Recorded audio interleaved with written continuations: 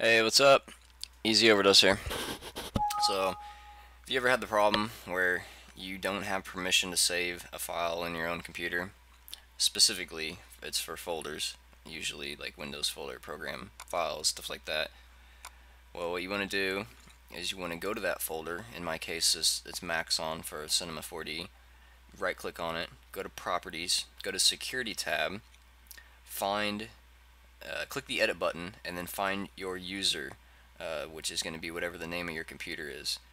And for the most part, in my situation, I only need to click modify. That way I can save to it, depending on what you actually need to do in that folder.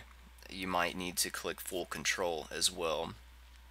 And once you do that, you will see what you're seeing here on my screen, and it will apply the attributes of the changes to all the folders, basically letting every file know that it is okay for this user to now make changes to that folder.